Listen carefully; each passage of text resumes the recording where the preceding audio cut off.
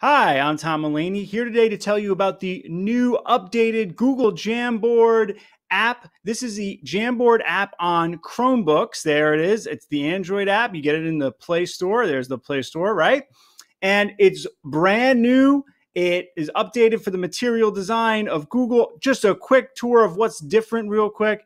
You're going to see in your jams, you're going to see this shows that this has been shared. This shows that link sharing is on. If I click through to a jam, I had somebody ask me the other day, so how can I change the background? And the background on the web, you see the button like right over here. It says like change the frame background. It's right here.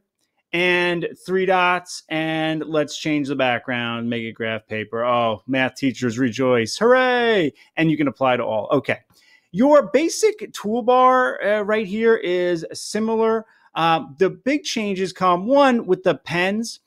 They actually label them assistive drawing tools right here. You have to click this or tap this. And by the way, I'm doing all this with my mouse right now.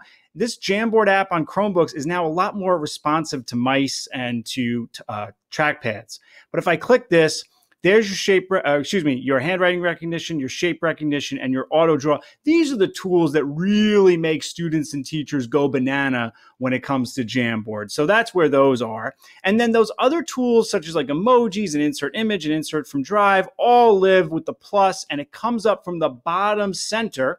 There's your sticky note. Your images will be a web search of images, and they will be labeled for reuse. Your Drive content, your camera, image library, it just means upload image from your device. And then stickers are the stickers like you remember them. Yep, same, nothing new about that.